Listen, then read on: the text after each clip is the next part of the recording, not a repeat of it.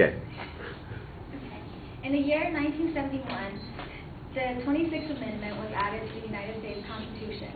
This amendment gives citizens ages 18 and older the right to vote in U.S. elections. Studies made by CIRCLE, which is an acronym for a nonpartisan research center called the Center of Information and Research on Civic Learning and Engagement, and also studies by the National Census shows that 52% of voters between the ages of 18 and 24 used that right to vote in the next election, which was the election of 1972. Since then, the voter turnout for this group had rapidly declined to a mere 36% in the year 2000, which is a total 16-point drop since the first election that 18-year-olds were able to vote. In the 2004 election, however, the youth vote went back up to a 47%, which is an 11-point raise. Then in the year 2008, approximately 3 million more young people voted in the presidential election. The cause for this sudden political awareness among the youth is the influence of popular culture. In 2004, MTV held an interview with Senator John Kerry for the first time, and in that year, a 54% majority of youth votes were for John Kerry, as opposed to his opponents. In the year 2008, popular culture worked even harder to get young people to vote. MTV aired presidential campaign commercials for the first time. Registration forms could then be downloaded online via Rock the Vote, which 2.5 million people did in 2008.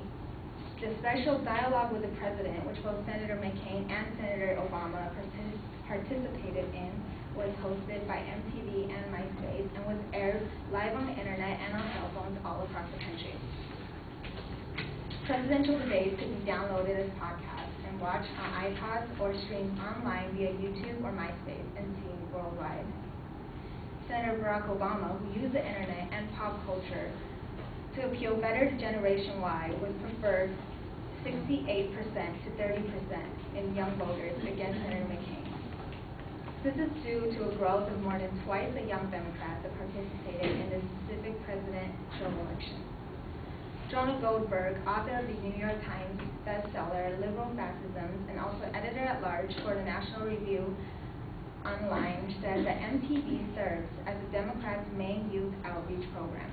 And in this year, 2008, 23 million young people between the ages of 18 and 29 voted in the presidential election. There are other arguments as to why this sudden interest in politics came about with the youth of America. One is that the youth are more educated than they were before.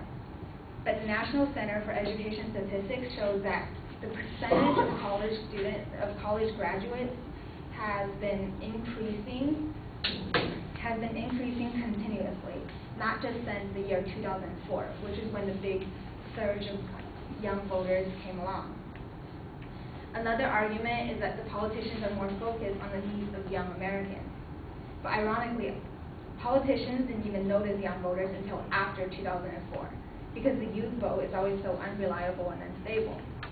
MSNBC says that there's always that niggling fear that young people will do what young people are known for: flaking out, slacking off, and failing to show up when it counts. So pop culture's focus on politics and the importance of voting is really the most credible reason for why the rise of the youth vote happened. Voting and having a significant amount of knowledge in politics is just as important, if not more important, for young people, because it affects us the most. The group that votes the most every year is ages 65 and older. And by the time the new policies set in, honestly, most of them are going to not be alive anymore.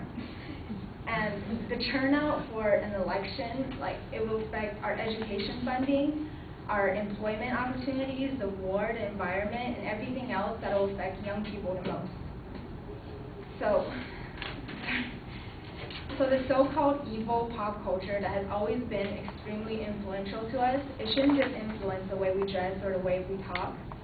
American politics has now found a way to relate itself to young people via the internet and shows that young people watch the most.